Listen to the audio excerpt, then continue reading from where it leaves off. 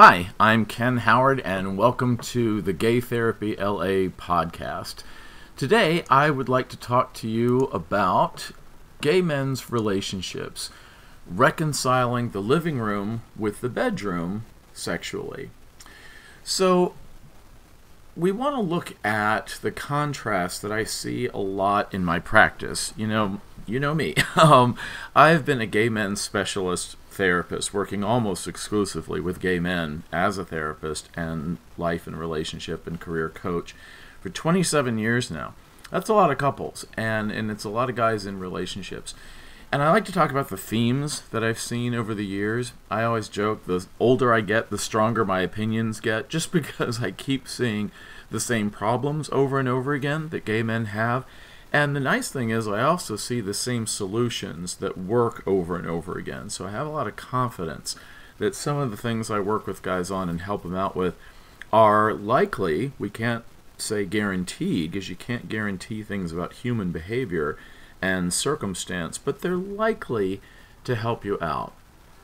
Especially with gay couples. Gay couples tend to have the same problems over and over again, which would be boring if I didn't like it so much, but I like helping gay couples, even though the problems are remarkably similar from couple to couple, and oftentimes their solutions to their problems are awfully similar too, or at least they're thematic.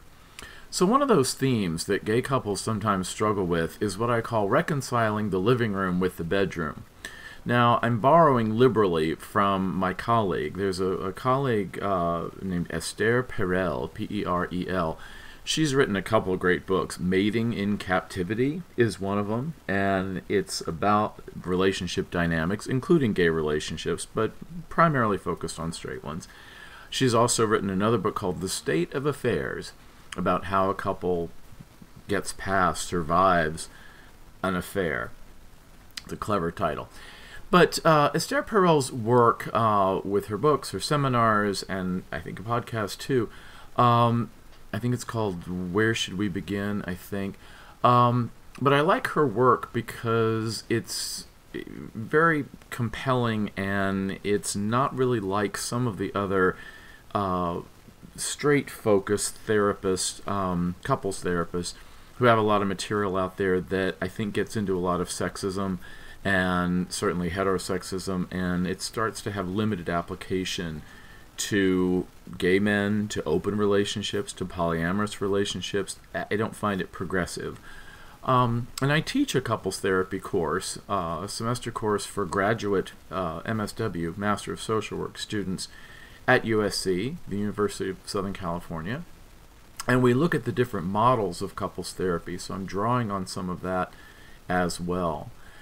But the dilemma, this idea of reconciling the living room with the bedroom, is what I call it when gay male couples struggle to reconcile how their relationships are kind of non-sexually in other rooms of their house, and then what goes on in the bedroom.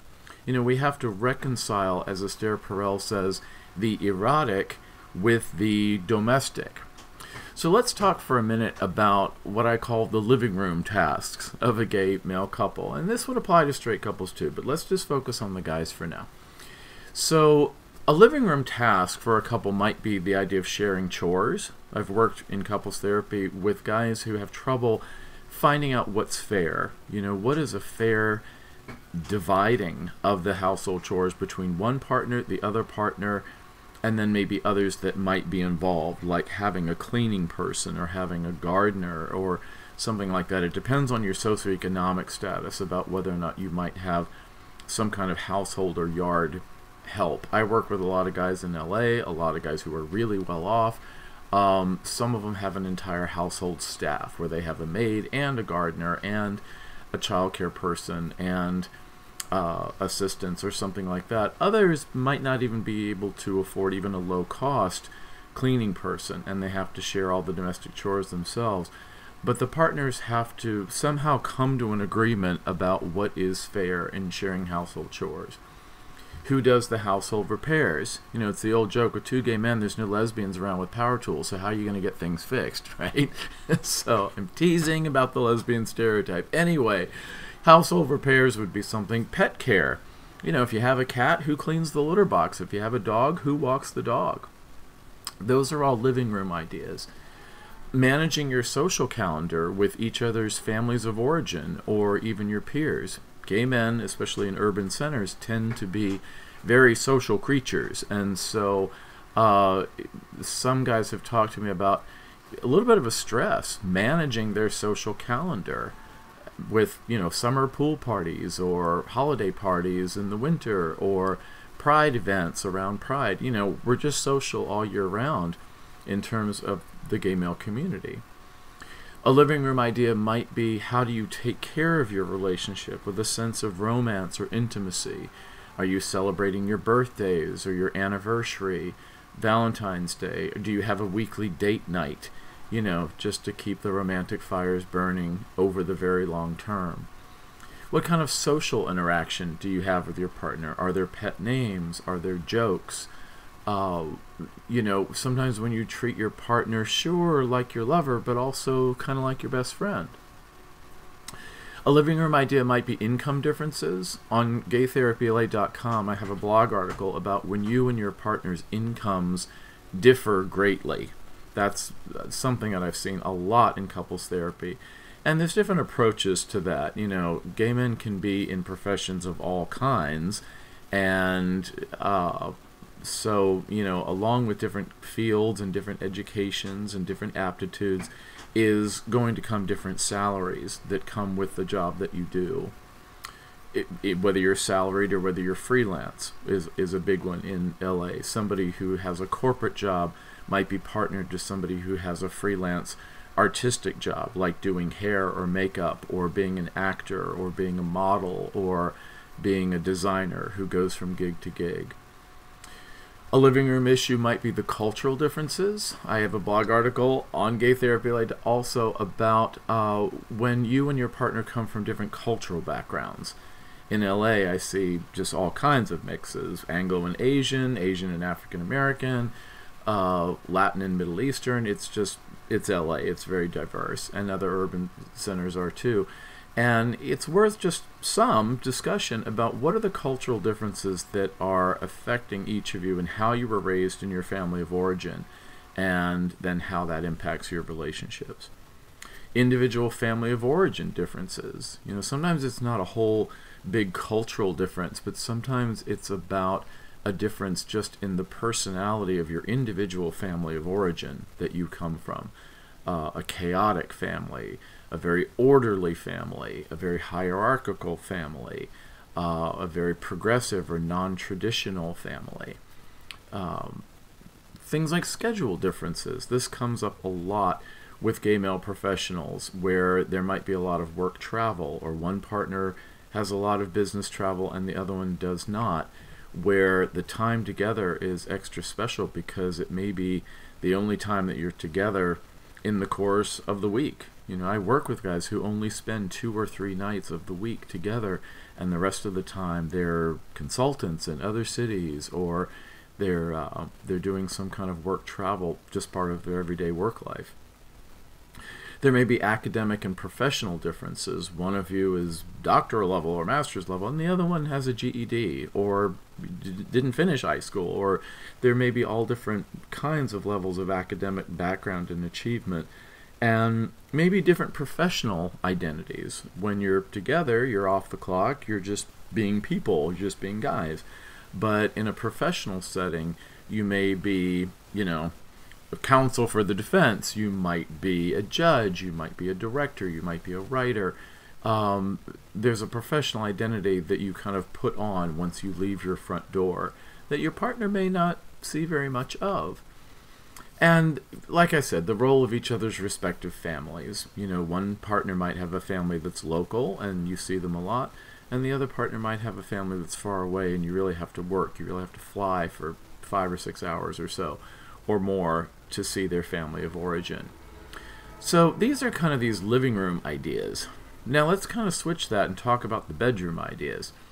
So in the bedroom, of course, the big one, I think, is sexual identity, sexual role identity, top, bottom, versatile.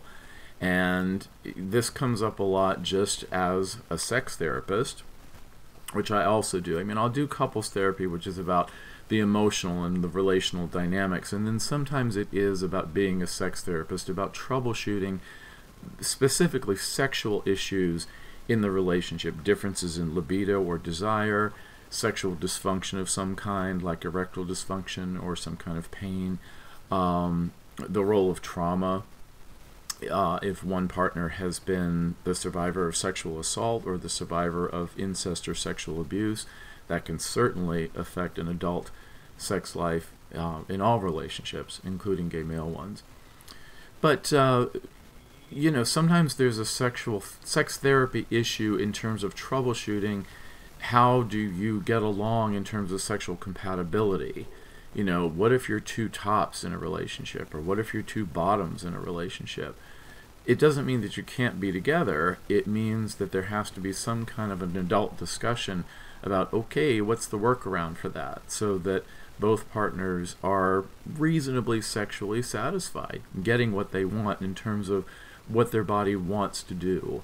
We have to listen to what our bodies as men want to do in terms of sexual pleasure, because if we ignored and denied who we are sexually and what we want, well, screw it. We could all, act heterosexual and get all kinds of heterosexual privilege, but that's not who we are. Part of coming out, announcing to ourselves and to the world about being gay and not straight, is validating what we want sexually. Sometimes in politics now there's this thing about, oh, well, you can be gay but you just can't have sex. Well, or you can have sex but you can't enjoy it, or something like that. Kind of the anti-pleasure crowd. And this sometimes gets discussed in the condom controversy, or the PrEP thing, or being a Truvada whore, or some of these things about stigma, which by the way, I think that's actually left over from, misogynistic sexism, calling a woman a slut, or that a woman is only of value in society if she's a virgin at marriage. Some cultures of the world, Asian, Muslim, or even in the United States, kind of judge women by how sexually pure they are. And sometimes that gets carried over into the gay community. We'll have another episode maybe about that. That comes into play a lot in topics about so-called porn addiction, or the one I really can't stand, sex addiction, which is the biggest charlatanism that's been proposed in mental health for many years. But that's for another time. But a dilemma or a discussion that's a bedroom issue might be about sexual roles. Very similarly, a bedroom discussion might be about vanilla versus kink.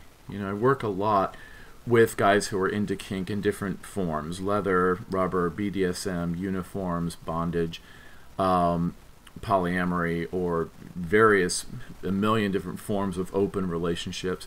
But sometimes that is a topic to be discussed and kind of negotiated between the partners about what if not only top-bottom versatile preferences, but vanilla versus kink play. There's some differences there, and then how do you navigate that? How do you kind of affirm that? That is sometimes the role of an open relationship, where a partner might be vanilla with his primary partner or spouse, but might be kinky with outside partners. I've worked with couples on that exact situation a number of times now.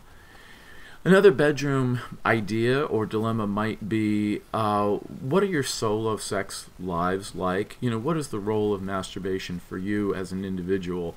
What is your relationship to porn?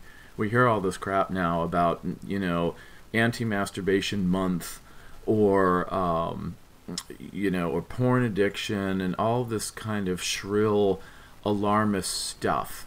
And a great book on this is by David Ley, L-E-Y, a fantastic sexologist and psychologist, called Ethical Porn for Dicks. And in that book he talks about, how porn could be a healthy thing for either gay or straight couples. And it's not this, stigmatized bugaboo. Some politician said porn was a public health crisis. I think trying to piggyback on the hysteria about the AIDS crisis. And very few things are a public health crisis except for public health crises, like the reemergence of measles from the anti-vax movement. That's a problem. But, porn and masturbation is not a problem. People who say it is are kind of left over from that Catholic thing, or very, very sex negative corners of society. Also, a dilemma in the bedroom might be relationship sexually with your partner versus others. Do you do 3-ways? Do you do 4-ways? Are you involved in any kind of orgy or group sex scene? Where are the boundaries between you and your partner about what you do and do not do about that? There might be some discussion about the role of substances. In your bedroom, there's you, there's your partner, there might be others, but are there also other things? Are there tools like a fuck bench, or are there tools like bondage equipment? Or would there be other things in there like substances? Do you have a bong or a vape pen? The role of marijuana? Are there other substances?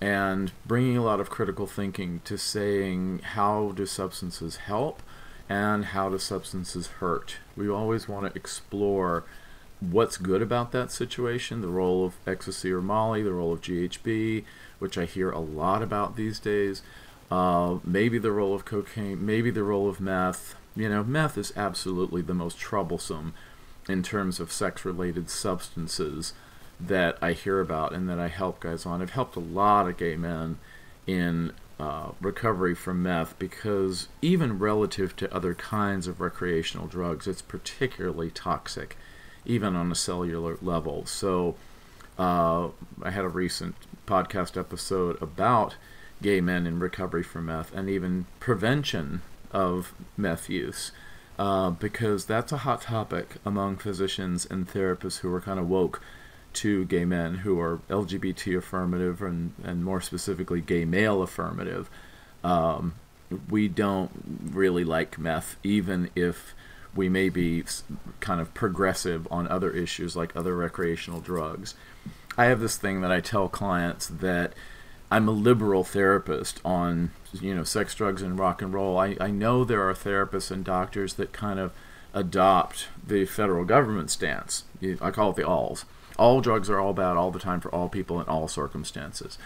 I don't go that far, even though I know NIDA, the National Institute of Drug Abuse, and the federal party line is that because of legalities and taxation and politics and all kinds of stuff completely unrelated to public health, I might add. But we want to bring a lot of critical thinking to the role of substances. If yes, how is that done somehow safely in a way that enhances? And if no, okay, no. Then you're stimulating each other and enjoying each other in ways that are completely unenhanced in a chemical way. But something like that can easily be a topic between gay male partners in the bedroom. Another bedroom issue might be working around sexual trauma. Like I mentioned earlier, if a partner's been raped, I've worked with probably 5 gay male rape survivors or victims, depending on what you want to call it. There's different value in calling it survivor versus calling it victim. That's maybe another episode right there.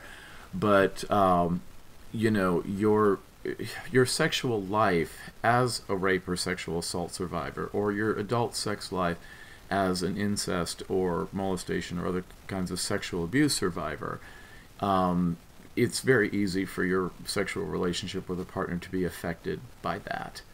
And I also have material on, I think another episode, and certainly blog articles on GayTherapyLA.com about gay male survivors of incest and sexual abuse. What about in the bedroom a discussion around preferences about fetishes? The saying, don't yuck my yum. For a fetish that might be icky to one partner might be really yummy to another partner. And sometimes you have to have a discussion about that, about how you might be able to get a fetish satisfied, because it's really fun for you. Do you ask your partner to be involved in that, or maybe do you involve other partners in that? Is that satisfied through outside partners and you kind of outsource a fetish or a special kink interest? What is the role of fantasies? I attended a weekend seminar by a great guy, Justin Lehmiller, Lehmiller, Dr. Lehmiller is a sexologist and researcher, and he researched 4,000 Americans, cisgender men and women, trans femme, trans masculine, bisexual people, LGBT, a nice, diverse cohort of people to study. And he studied their sexual fantasies, and it was some of the most important specific research on sexual fantasies that had been done in a long time. And it culminated in a book called Tell Me What You Want. And that's a great book if you want to learn about, how Americans really think about their sexual fantasies. And some of the many great takeaways were that he talked about in a seminar as part of my sex therapist training, preparing for certification, is that couples who talk about their sexual fantasies generally have a higher level of reported satisfaction in the relationship.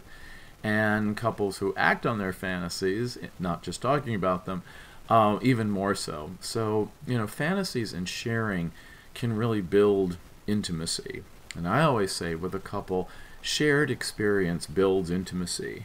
And that could be bad or good. You could be stuck in an elevator for 6 hours with your partner and many years later say, wow, remember that time we were stuck in the elevator for 6 hours and we fucked for 4.5 hours of it, and then we kind of wanted more time when we were finally rescued by the fire department and we were kind of naked and they were kind of like, gosh, guys, what's going on? But, or it could be something bad, like the death of a loved one that you share and your partner helps you get through it. Or it could be something good, like a job promotion or some kind of opportunity or, some kind of great act of fortune. But shared experience, especially over time, builds intimacy.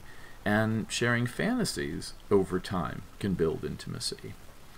So some of this is about holding these private discussions and, describing or talking about your fantasies and acting on them with each other or acting on them with others.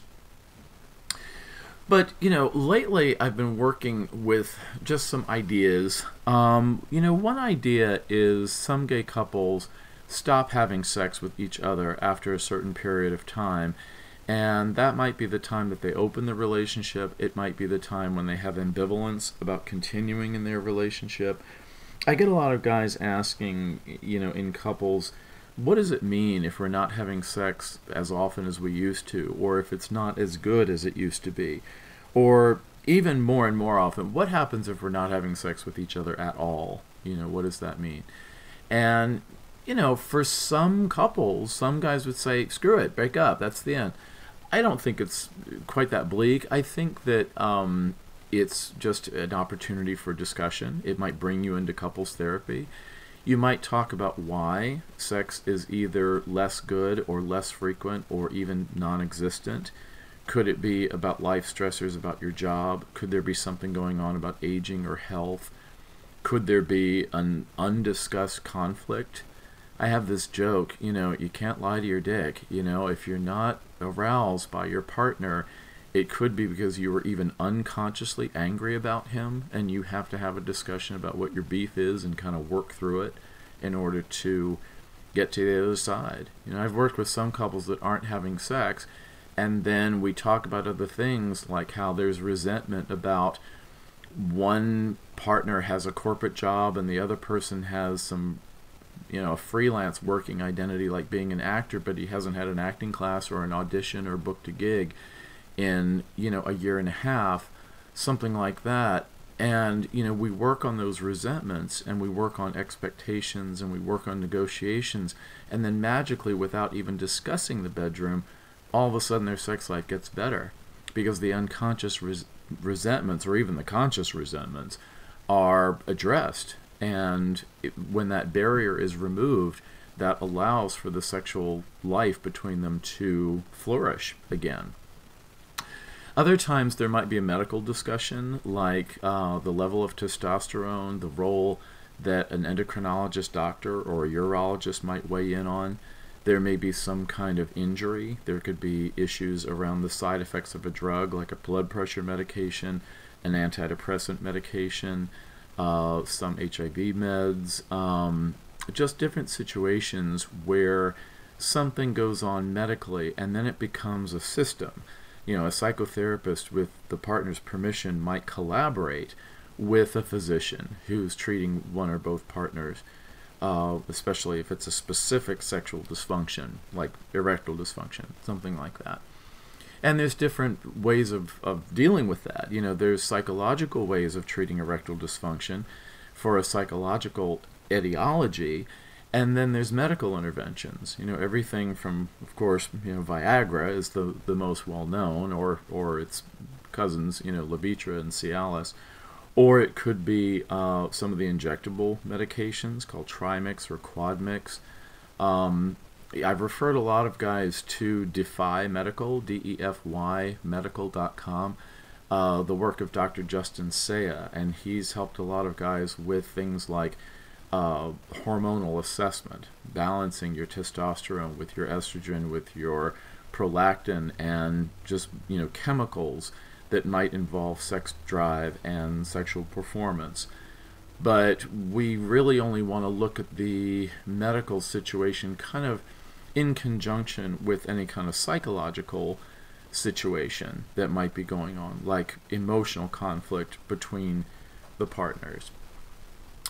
So, you know, think of a bridge between the living room and the bedroom. You know, take a little exercise for a moment. Think of your own life. Think of your own relationship if you're in one. Or think of your life, you know, in relation to partners, even if you're just dating. About how do you feel about kind of living room issues with the guys that you date and the guys that you're involved with. Like we said earlier, chores, a social calendar, date nights, how you're interacting emotionally and socially. And then think about how you're functioning in terms of your own very primal physicality. You know, are you having sex at all? If so, are you having it with the frequency that you want? Not too much where you feel pressured to have sex a lot, or too little where you feel sexually frustrated. Are you reasonably sexually satisfied in terms of what you want to do and what you have the opportunity to do? Is there some kind of a block where you're having trauma symptoms, like the symptoms of post-traumatic stress disorder, because you've had a sexual trauma? Do you feel like there's a communication with a partner about either the living room issues or the bedroom issues, or both? Because each partner in a couple needs to kind of hold the duality of the relationship. It's kind of like Jekyll and Hyde. You know, Hyde is the rough, you know, the id, the bedroom, the primal, the woof. Just a good old-fashioned, hot, sweaty, kinky, fun time. And the living room is more Dr. Jekyll, you know, the upstanding professional of the community, and all of that. And, you know, which corresponds with what Freud said, you know, was the ego and the superego versus the id, you know, the more primal drives. And we all have to balance within ourselves the more primal side and getting our needs met in that way versus the more evolved side, us the professional, us the guy in the community, us the son to our parents or brother to our siblings and things like that. And think a bit for a moment about which role needs more work for you. Maybe your sex life is great, but you know, some of these living room issues are a shambles. Or maybe things are going pretty well in your life, but your sex life is underdeveloped and frustrated. So think about how you're balancing the living room and the bedroom sides to yourself within yourself. And then also think about how that might be going on with your partner. You know, would you say that your partner or spouse has more living room issues, struggles, or more bedroom issues, struggles, from how you see him, you know, from the outside? And then, of course, you know, discussing how he would feel about those same things. Which role needs more attention to reduce the stress? So when we understand how the balance of the living room issues and the bedroom issues contribute to the atmosphere of our relationships, you know, usually under the same roof, sometimes under different roofs, but, you know, under the roof, figuratively, of the relationship with our partner or spouse, that kind of balance contributes to the long-term, satisfying, enduring, happy relationship that comes about as a discussion of these issues and really an awareness of them. So give that some thought, and if you need help with these kinds of issues, feel free to get in touch with me or one of my colleagues at Gay Therapy. GayTherapyLA.com is the website. It's also GayTherapyLA on Instagram. Would love to see you there. If you have suggestions for future episodes, please feel free to email me or text me. Texting is 310 area code in LA, 310-339-5778. So 310-339-5778, or just Ken at GayTherapyLA.com will also email me. And please like and comment and review the podcast if you like it, please. We need that kind of publicity just to kind of get the word out. Followers on Instagram, followers on Facebook, Gay Therapy LA, all of that, and would be happy to help and would be happy to respond to questions or comments as best I can, depending on how many there are. And also, if there's a lot of them on the same topic, I'll do like a podcast or a blog article or both on that topic, because I want to respond to the needs of the readers and the listeners like you. So thank you for that, and I will see you next time.